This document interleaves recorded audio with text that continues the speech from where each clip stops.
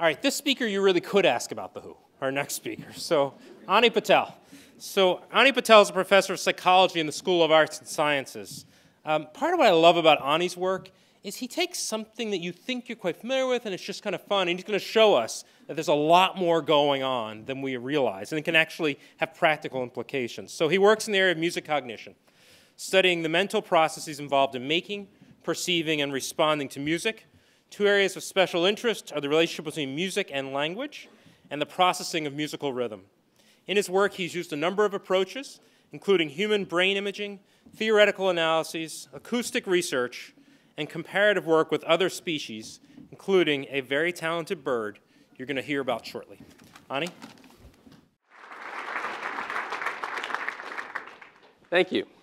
Well, I want to talk about some surprising things we've learned about the human mind by studying musical rhythm. So let's start with very basic, what seemingly basic aspect of rhythm, and that's the beat. We're all familiar with the beat. It's what we tap our foot to or dance to when we go out to dance. And all over the world, there's music with a beat. Every culture has music. Every culture has some form of music with a beat. And all over the world, people have kind of a characteristic response to music with a beat. It starts early in life. It seems to kind of spring out from us, almost as if it were innate. Let me show you a video to illustrate.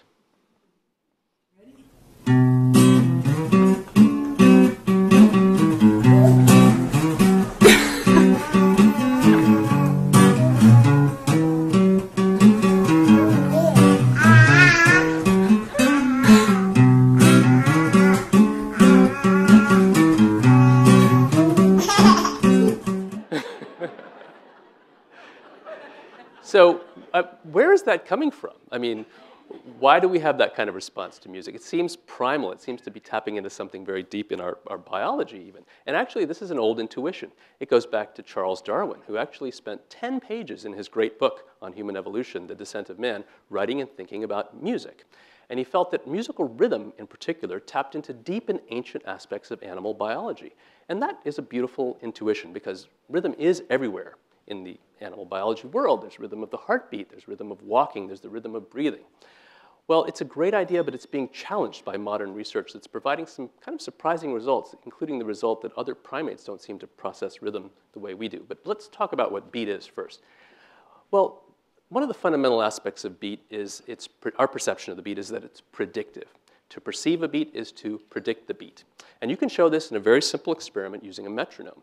This kind of study has been done for over a century. You bring somebody into the lab and you ask them to tap along with a metronome. They don't need any special training in music. People all can do it, and they do it in a very characteristic way. They tend to line up their taps very closely in time with the ticks of the metronome. Now, you cannot do that by reacting to metronome ticks, right? If you waited for each tick and then you pressed the button, you'd always be behind by a couple of 100 milliseconds. You must be anticipating. You must be predicting. And people don't need any instruction to do this. It's just kind of how they operate. Another key feature of beat processing is that it's flexible. So that metronome could be going at half the rate. It could be going at twice the rate. And people will easily lock on and do this kind of accurate prediction. So one of the first big surprises in research on beat processing came when researchers tried for the first time in the history of psychology and neuroscience to train monkeys to tap to a beat in order to study the underlying neural mechanisms. Now you might think this is going to be exactly the kind of thing monkeys would be good at. I mean, we know they're really intelligent. They're good at learning complex sensory motor tasks in the lab. This seems like a simple task. Well, it turned out to be a different story. Monkeys typically take a month or two to learn a task. In the lab, these monkeys required a year of training to learn to tap with a metronome. 5 hours a day, 5 days a week of training. Okay. And when they finally did learn to tap, they always tapped a couple hundred milliseconds after each metronome click. It's as if they were predominantly reacting, not spontaneously predicting, which is what we do. So this didn't really fit with the idea, Darwin's idea that this is beat, the way we process beat is just tapping into ancient and fundamental aspects of human brain function, or of animal brain function, excuse me. The next surprise came from human brain imaging, having people lie in an MRI scanner and have their brains imaged to see what areas were more active when they are perceiving a beat. The surprise was it wasn't just auditory areas, which you might expect, but a network of regions, including strongly activated motor regions of the brain, including regions that help you plan movements, motor planning regions. Now, these people were lying still. They weren't imagining movement, but their motor system was going crazy.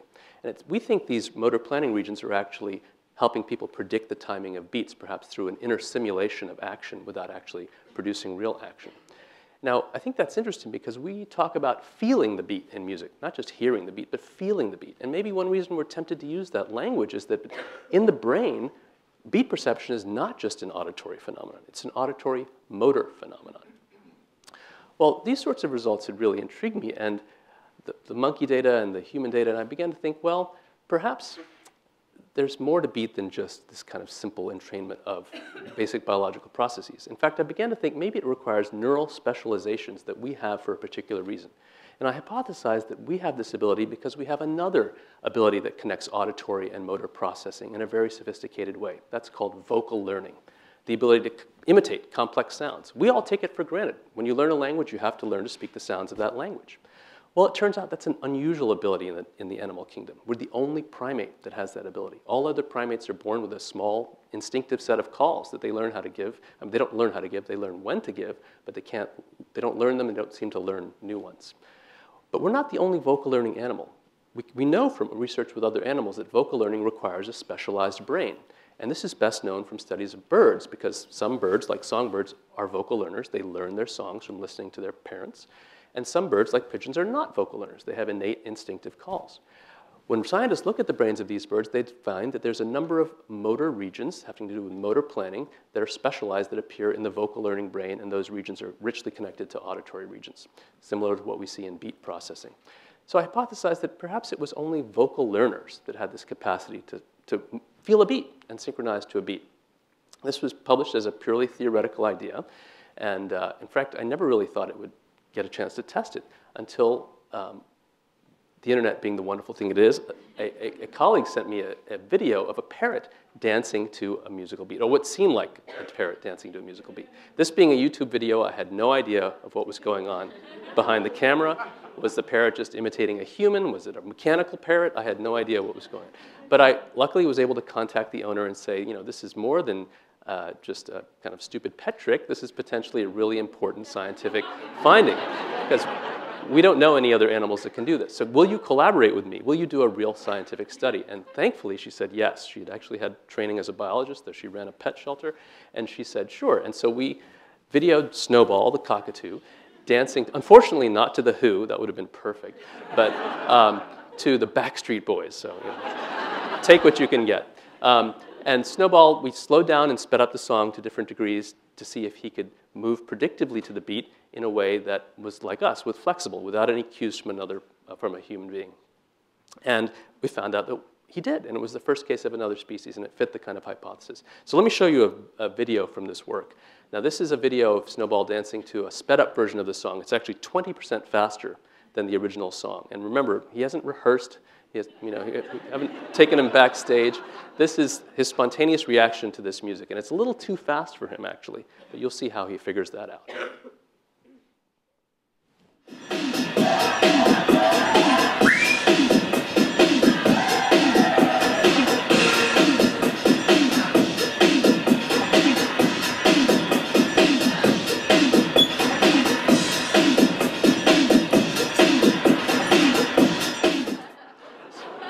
So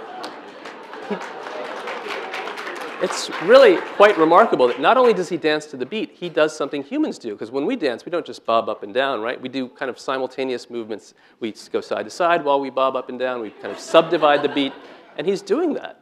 And again, he hasn't been trained to do this. So this kind of evolutionary work, this was interesting because it didn't fit with the idea that beat is a widespread facility of animal brains. It seems like maybe you need a specialized brain to do this, maybe a brain that does vocal learning.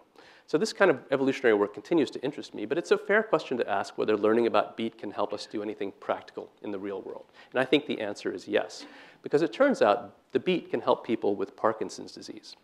Now, Parkinson's disease is a very serious disease, as you know. Many of you may know people with Parkinson's.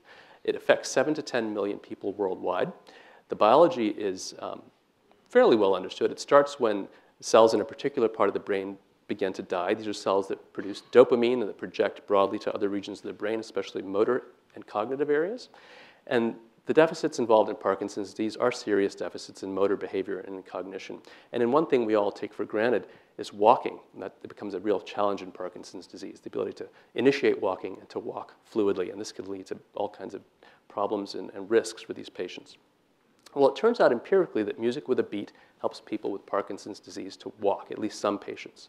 And I want to show you a video to illustrate that. This comes from Connie Tamaino, who's a colleague of Oliver Sacks in New York City. And this is from their clinic. And this video, it'll take a minute. You can see this Parkinson's patient. You can see how she's sort of frozen. She has a characteristic sort of mask of Parkinsonism. She's a little not too steady on her feet. And she's waiting for a therapist to come and waiting for one of the therapists to start the music. And what I want you to pay attention to in this video, you can see the shuffling gait there, is what happens when the music comes on, how she moves, and in particular, how her footfalls relate to the timing of a musical beat.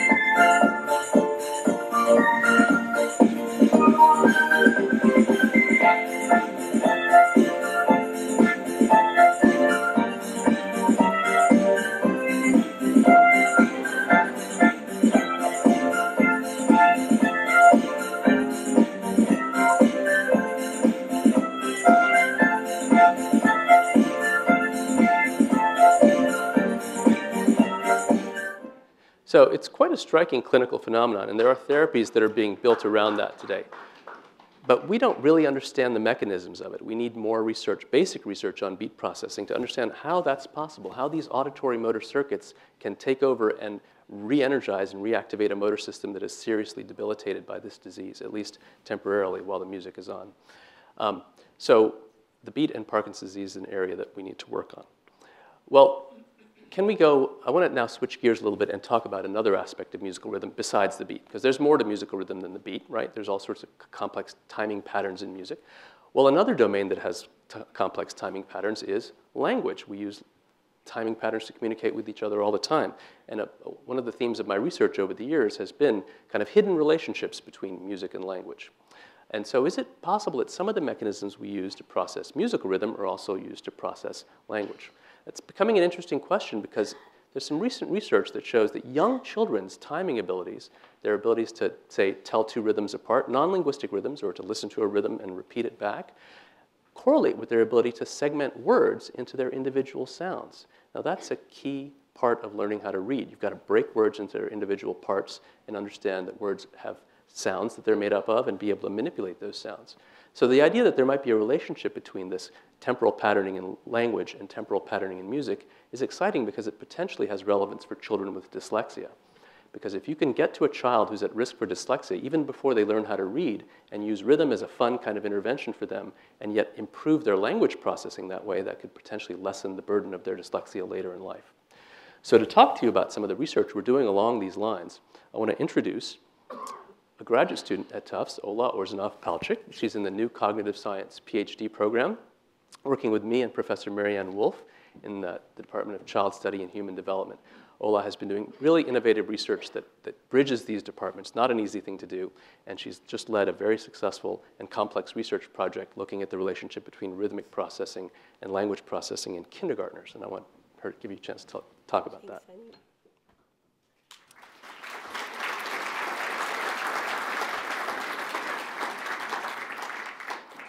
Developmental dyslexia is a prevalent disability affecting 5 to 17% of people. Research has demonstrated the importance of early intervention to optimize the educational outcomes of at-risk children. There is some evidence that rhythm training in older students with dyslexia can improve reading skills, but it is not yet clear if rhythm is linked to early reading development. In our research, we aimed to investigate the association between early literacy development and musical rhythm. We developed a rhythm discrimination app we called Rhythm School. We administered this app to over 150 students and found that across the grades, there's a strong association between children's rhythm discrimination skills and their reading abilities. We investigated this association between reading and rhythm further and found that the path from rhythm to literacy is not a direct one. It passes through a more basic ability to identify and manipulate speech sounds. This skill is called phonological awareness, and it forms the foundation for reading acquisition. It is the same skill that is often impaired in individuals with dyslexia. If the same cognitive mechanisms are important for phonological awareness, and for musical rhythm, as suggested by our findings. And we can use musical rhythm intervention to enhance phonological awareness skills and subsequently reading, even prior to reading instruction. For children who are at risk for dyslexia, this could mean sparing them the dire consequences of the currently practiced waiting to fail approach. It is waiting until the child has failed to develop reading skills in 2nd or 3rd grade in order to intervene. Music education can start as early as infancy, and it is fun, engaging, and has amazing effects on brain reorganization. Our research is taking some exciting direction. In the collaboration of researchers at Boston Children's Hospital and MIT, we get to peek at the brains of young children performing a phonological task inside the brain scanner, and to see which brain regions that are active during the task are associated with better reading performance. This could help us understand what are the neural structures that are important both for musical rhythm and language. Additionally, in the next several months, we will be deploying our app as part of the Global Literacy Project across several sites across the world.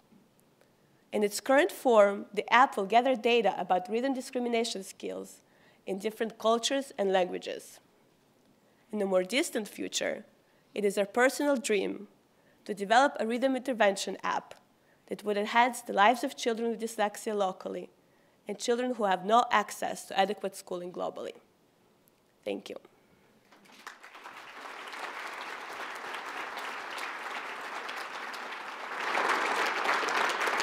So I think you can see why I'm so happy to have Ola at Tufts. She's not only taken this project and done a wonderful job in Boston, she's connected work at Tufts to other institutions, and now through this project with global literacy, it's going to go around the world. So I hope we've given you a flavor of some of the surprising things we've learned by studying musical rhythm and the brain. And I have to say, one of the things that makes Tufts special is when I was in graduate school, the idea of going and talking to somebody in another lab in your own department was considered kind of crazy and maybe a little subversive. And at Tufts is just fundamentally unlike that. Not only do they encourage people to interact within departments, they actually have mechanisms for people to interact across departments, and Ola is a great example of that by fostering this relationship between myself and Professor Marianne Wolf through the Tufts Collaborates program.